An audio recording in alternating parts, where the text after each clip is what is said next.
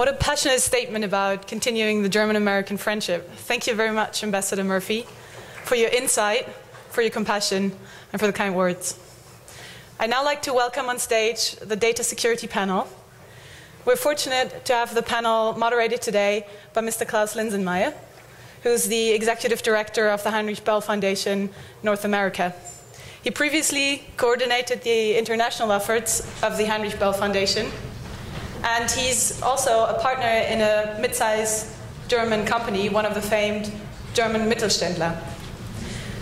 Let me therefore welcome all of the panelists, and we look forward to a lively debate on data security with both private sector views, public sector views, academic and intellectual insights into the world of data security and transatlantic relations. Thank you very much.